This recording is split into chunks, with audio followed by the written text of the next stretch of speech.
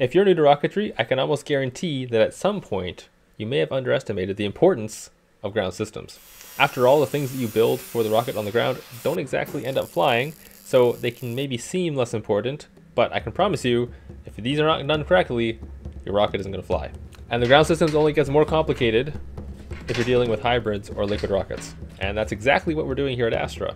Our new rocket Phoenix, which is going to be launching at Euroc, is a hybrid rocket, which is powered by nitrous oxide. So she certainly has a bit of a complicated ground system. So if you're an aspiring rocketeer and you're interested in getting into hybrid or liquid rockets, then you're probably going to want to check out what we're doing on our ground system. Phoenix is a hybrid rocket, which is going to be using nitrous oxide as our oxidizer. And this, of course, is a fluid, so it needs to be loaded into the tank. That's the main problem that we kind of have to solve with our whole ground system equipment. It may seem simple, but don't underestimate the complexity of this. Well, how hard can it be? Don't say that! Nitrous oxide is a typical fluid which comes in bottles that you can just buy. We happen to buy the 37.5 kilogram version, which is pretty much the biggest you can buy. The features on the bottle are pretty typical. You have, of course, the cylinder, and then you have a valve at the top, which you can use to exhaust nitrous oxide. And this is where the initial complication begins. Of course, you could just use that valve and put your bottle beside your rocket, hook up a line, and open up the valve, and then boom, you're filling nitrous oxide into your tank. I mean, how hard is that? There's actually a small complication, which is that if you do that, all you're going to get is gaseous nitrous oxide into your tank. The problem with that being that, well, nitrous oxide exists in two phases inside of the nitrous oxide bottle. It's both a liquid and a gas. And if you just open up the valve at the top, you're just going to get the gas coming into the tank, and the liquid is just going to stay in the bottle. So if you actually want to fill liquid nitrous oxide into your rocket tank, which in most cases is what you want, you actually have to flip the bottle around. This way the liquid would be at the bottom where the valve is, and then the gas at the top will push the nitrous oxide through the valve, the liquid stuff anyway, into your tank. If you ever tried to stand up a bottle on its head, you'll notice this is actually quite difficult and potentially dangerous. Not a great plan. So you're going to need some sort of apparatus to allow the nitrous oxide bottle to be flipped. And to this end, we have designed this fancy looking contraption, which will be able to flip the nitrous oxide bottle, making sure that our valve is pointing downwards, and then we can get liquid moving into our tank. It's a fairly simple contraption. It consists of a base, 2 columns, and then a rotor which sits on those columns and is able to be rotated. The bottle, of course, will sit in that rotor, and when you flip it around, you'll be effectively flipping the bottle around. And as long as you lock it in place, you then have a perfectly functioning flipping station which can allow you to load the nitrous oxide the way you want. In order to make this contraption a reality, we decided to go with using steel profiles. This keeps the whole design pretty cheap because it only takes about 200 euros worth of steel, and you have all the material you need to make this happen. It's just a lot of work because, of course, you have to cut all of that material, you have to drill all of the holes, and then you have to actually weld everything together. But of course, we're a student group, so we have a lot of time and not a lot of money. So this is, of course, the option that we pursued. Now, if you've seen some of our welding projects in the past, you may be a little skeptical of our ability to actually weld together this contraption effectively. But we've decided to upgrade our equipment and our skills in this regard. We managed to find an actually really professional big welding machine, which actually worked really great for this whole job. And at this point, we've had a little bit of practice, so our skills are starting to shine a little bit better. Of course, we're still beginners, so things aren't going to be perfect, but in the end, it ended up looking pretty much the way that we wanted. And if you're looking to build a ground system for nitrous oxide, I would highly recommend getting an assembly kind of like this, because it makes working with those nitrous oxide bottles so much easier. Big advantage of using this type of system is that you can actually load the nitrous oxide bottle in the horizontal position. This is really helpful because those nitrous oxide bottles actually are about 100 kilograms when they're full, so they're a little bit unwieldy to be moving around. Once you've loaded it, you can lift it with 4 people onto the rotor mount columns, and then after that it's all pretty self-explanatory. So if you're looking to work with nitrous oxide in a very safe and controlled way, this is a really good idea, and it doesn't cost that much to actually make. In the end, you pay a couple €100 for the steel, and that's pretty much it. Damn good deal. But of course, that's not the whole story. Now that you have this flip station, obviously you need to actually be able to control how you're going to be filling the nitrous oxide into the flight tank. So you're going to need some valves. ASTRA's plan with Phoenix is to have the flight tank pressurized to 70 bar. So our plan is to have a nitrous oxide filling valve, which will be opened. Once this happens, the pressure inside of the nitrous oxide bottle will of course push the liquid into our flight tank. This will take some time, but eventually the bottle and the tank will equalize in pressure. And at this point, usually the flight tank is around 40 to 50 bar of pressure. Our plan is to operate at 70 bar, so that's not quite going to cut it. You could wait around for a little bit for the nitrous oxide to heat back up. The whole process of the nitrous oxide filling into the flight tank actually cools it down a lot. So you have to wait for it to heat back up if you want to have the pressures in, the 50 to 60 bar range. Sometimes this could take quite a long time, and you kind of don't want to be waiting around for this when you're just on the launch rail, because you could have a very short launch window, or there could be, other things, other factors at the launch site that could affect whether you're able to launch or not. And you kind of want to be able to launch right away. Come on, let's go, baby! Come on! So in order to actually pressurize our system, instead of waiting around for the nitrous oxide to pressurize itself, we have a nitrogen pressurization system. So we actually have a parallel hydraulic pathway where we can fill nitrogen into our tank. So once we're done with the whole filling process with nitrous oxide, we just have to open the nitrogen valve, and then we can pressurize all the way up to 70 bar.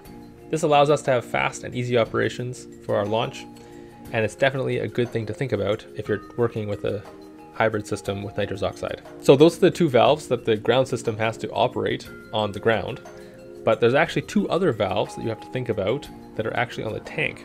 The first one is the Purge valve, which is at the top of the tank. This is important for the nitrous oxide filling process, because as you fill the nitrous oxide into the flight tank, you're going to hit an equilibrium point pretty quickly between the bottle and the flight tank.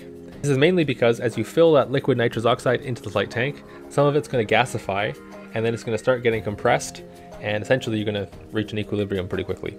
Usually this equilibrium will happen before you reach the level that you want to reach. So in order to help reduce the pressure in the flight tank so you can keep the pressure difference between the bottle and the flight tank, you have to open the purge valve.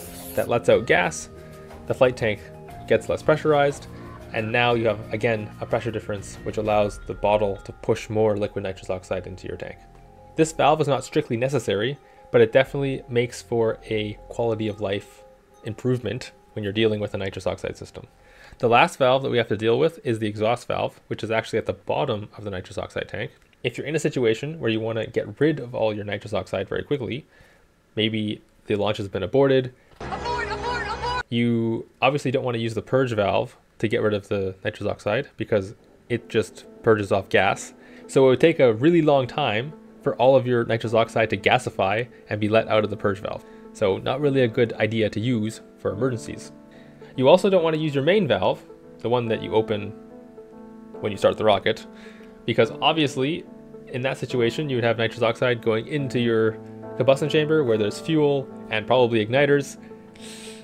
Maybe not the best idea. So it's a good idea to have this fourth valve, which is at the bottom of the nitrous oxide tank, which can be opened, and it will just exhaust all of the liquid nitrous oxide out of the tank relatively quickly. It's great to have these valves in your setup, but of course you don't want to have like a guy running down and opening and closing them during the filling process. You really don't want to have people near the tank at all, because the tank is, well, at least in our case, it's self-made. So although we have pressure tested it, there's still, general safety things that you should follow. After all, it's not a rated tank that's like safe to operate around. So you need to be able to operate all these valves remotely. And to that end, we've created a remote control station which will operate all these valves and some other functions of our ground system. And to explain a bit more about how that works, I give you to our ground systems lead. So over here we have lots of switches which we can control the different valves with. Like we have one for nitrous or nitrogen, and for many different other things. You have a live view of what's currently on in the filling station. Also, it will be used for igniting the rocket in the end, so we can select our two different igniters there, and after the safety switch is turned on, then the button is live, which you can see by the green light under it, and as soon as that's pressed, you see the progress with white lights, basically how far we are in the firing progress. Wait, what? Yeah, it's a weird Actually? thing. You can see if it's now, it should reset in like a few seconds. And then you see like this third will turn on as soon as the igniters are turned on. That third will turn on as soon as the main valve is turned on, and that third will turn on as soon as the main valve has turned off again. So when we are finished with the whole hot fire. This is our quick disconnect mechanism for our oxidizer filling lane for the rocket. The problem is that the rocket has to be filled, and for that we need a hose connected to our tank. That hose has to be disconnected. There's a quick disconnect fitting on that hose. You can kind of imagine like on your garden hose, just with 70 bar and therefore out of metal. That hose has to be pulled from it, like there's a ring on the hose that has to be pulled, and that has been quite a big problem of other rocket teams at UROC, because a lot of the times this specific mechanism fails, and therefore we wanted to have a lot of redundancy on that mechanism, which is why we designed this. Basically we have two different ways of operating that pulley mechanism. For once we have this winch with a geared down motor, which can pull the on the cable that is connected to that wing on with a force of like 150 kilograms. So if that for some reason fails or isn't enough, we have two dropping weights. That was actually the thing that we used last year at UROC. Basically a servo that pulls out a pin, as you can see here. So it pulls out a pin, and then a weight can drop, and through the dropping weight the cable is attached to the dropping weight. It will go through here and to the quick disconnect fitting, and as soon as the length of the cable is reached, it will yank on the cable with this sudden impulse, and that will hopefully imitate the force of a guy just pulling on it. So that was very successful last year, but I think we have this now 2 times, not only 1. So we have also redundancy on that if like one of the cable catches somewhere or one of the servo pins doesn't work. The interface with the wing that's sitting on the hose is also quite interesting. We have a small steel plate that interfaces with the wing, that is encased in a 3D print basically, and we can attach up to 6 wires to it, so you can always pull evenly on it. Like when you can see here, we can always yank on it evenly. So in the end it will be like that. We can pull on it evenly so you can get it clean off without any like weird angles and therefore clamping forces.